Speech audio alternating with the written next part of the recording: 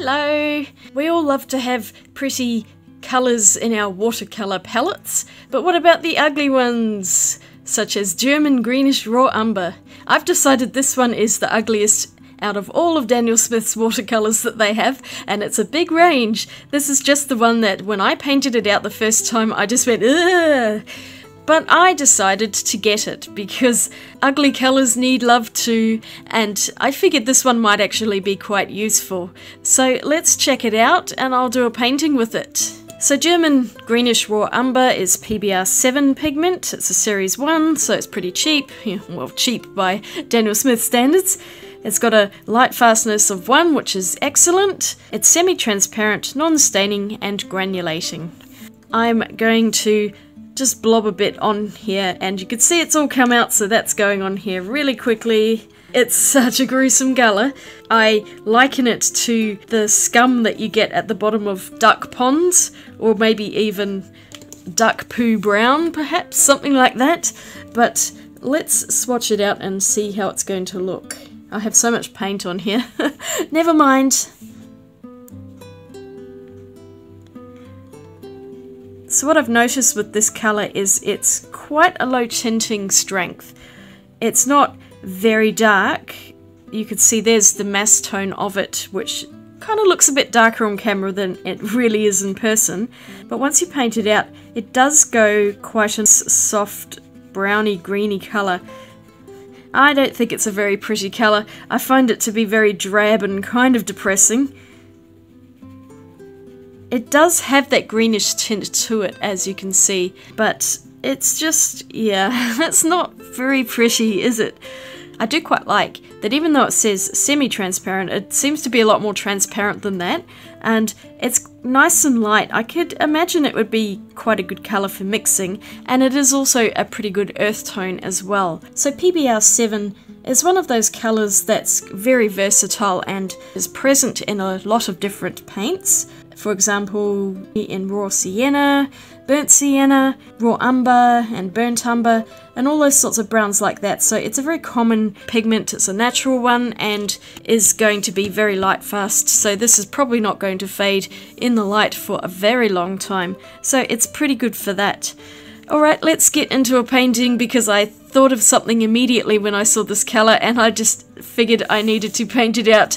Well, it certainly doesn't look very appetizing in the mixing palette, but other than duck leavings, this colour also made me think of cane toads. Now, I don't know if you know much about cane toads, but they are native to South and Central America, but they were introduced into Australia quite a long time ago to control destructive beetles in Queensland's sugarcane crops. But unfortunately they were too effective and their numbers absolutely exploded. They are capable of poisoning other predators that try to eat them, including snakes, so they don't really have any natural enemies in Australia, and they are just spreading right across the northern part of Australia, all the way from east to west. And despite many efforts by the Australian government, they have yet to get under control. They've trying to eradicate them, but it's almost an impossible task now because they have just spread so far and wide.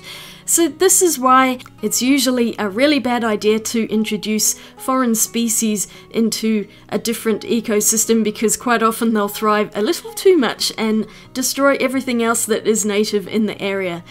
But aside from all of that, this German Greenish Raw Umber paint was pretty much perfect for this not so attractive toad, which incidentally is also the world's largest true toad. As I mentioned earlier, this German Greenish Raw Umber is a low to mid level tinting colour, and so I did actually end up using a little bit of neutral tint, which is much darker, to paint in its eye and some of the shadows around it.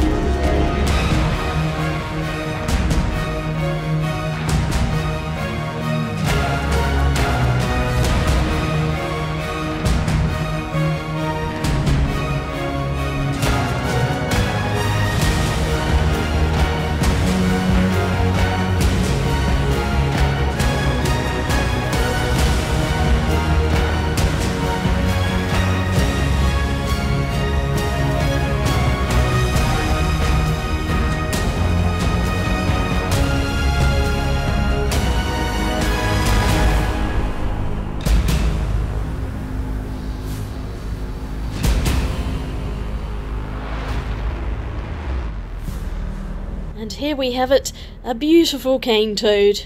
I had fun using this colour. It isn't exactly the most stunningly beautiful one. Here it is here. It's a very muddy looking poo kind of colour, but it does granulate quite nicely and it looks better when it's painted out, so it's got a more translucent effect to it. And it mixes well with the neutral tint, that's for sure. I haven't actually tried it with other colours to see, but I imagine it would be quite useful to neutralise some of the really bright colours, you know, if you just want something a little bit more muted. So I think it's got its uses in the palette. It's not particularly attractive on its own, but at least you can paint a cane toad with it. So thanks very much for watching this video. It was just a bit of fun and silliness. I was just curious to know what this paint would actually look like when I used it in some type of artwork.